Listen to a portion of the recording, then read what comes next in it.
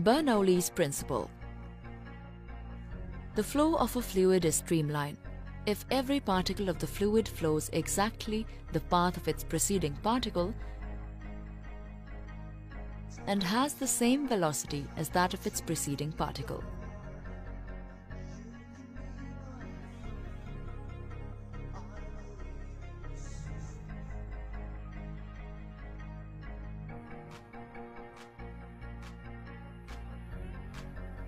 Consider a fluid moves through a tube of area of cross-section A1 and A2 respectively.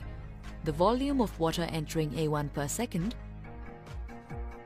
and the volume of water leaving A2 per second. Therefore, mass of liquid entering per second at A1 and mass of liquid leaving per second at A2. Assuming there is no loss of fluid in tube, that each for ideal fluid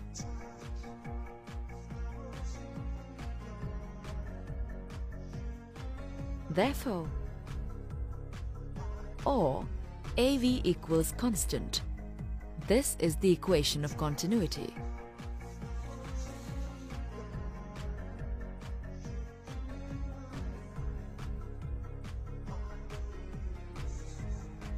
When fluid flowing through a section of pipe with one end having a smaller cross-sectional area than the pipe at the other end.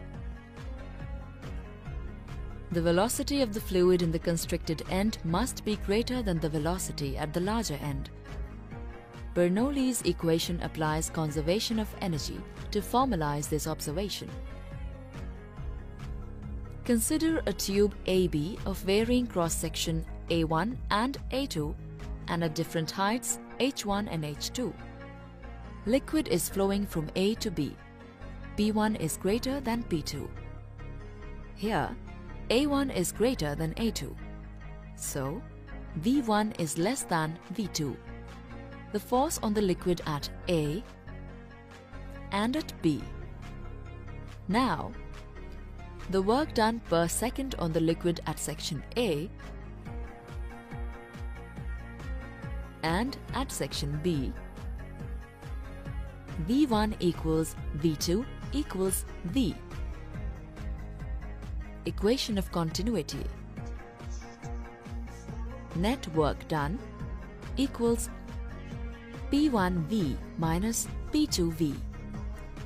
The net work done per second is equals increases the potential energy and kinetic energy per second from A to B. According to law of conservation of energy,